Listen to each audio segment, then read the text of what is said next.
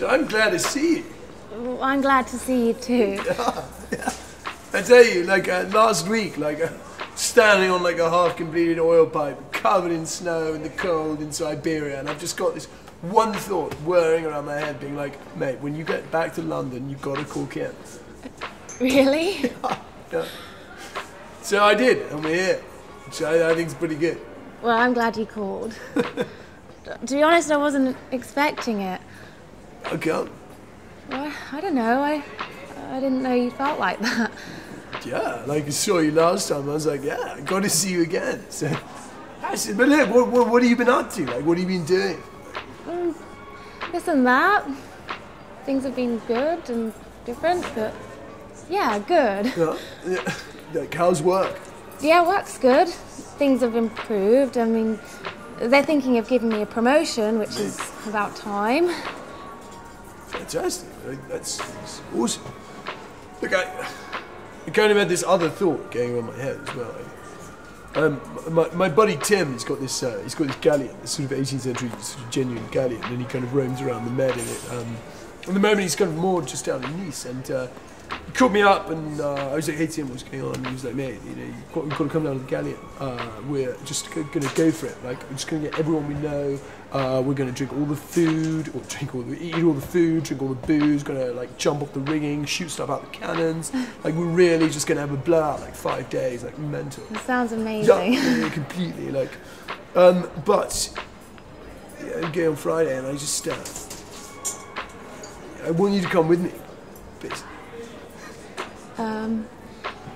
Well, Hi guys, I'm John, I'll be your barman. Can I get you some drinks? I'll just have an orange juice, please. An orange juice.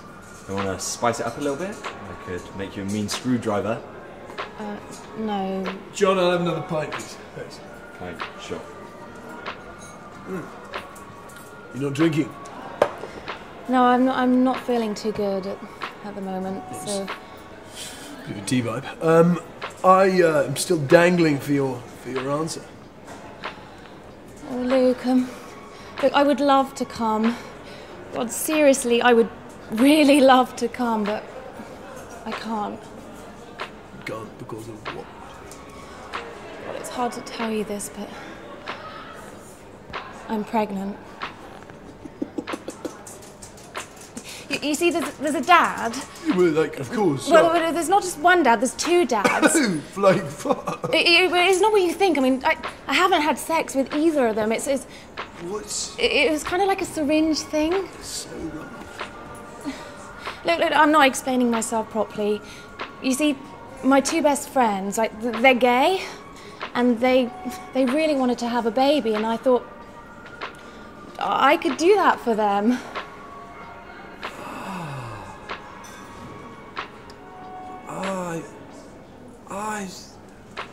So basically what you're telling me, right, is that, like, last time you saw me, when it was all good, and I was like, oh, it's a bit vibey, like, something's going on, to this time, in between, you've managed to go off in record time and actually get knocked up by two queens, and you're now bearing their child. You see, it's not like that. I mean... Like, that is actually horrific. Like, that's the worst thing that's ever happened to me. It's not. It's a good thing, and you would love them, and they would love you, and I really like you, Luke, and this could work. I mean, what do you say? I mean, do you want to be the third dad?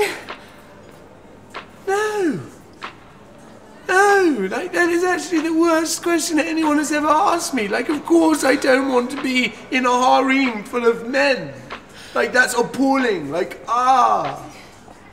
do you know what? Like, I think I'm actually just gonna go. Like, I think I should just leave.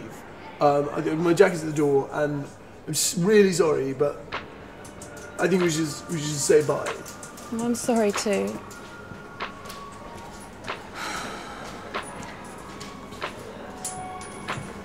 One pint and one just orange juice. Thanks.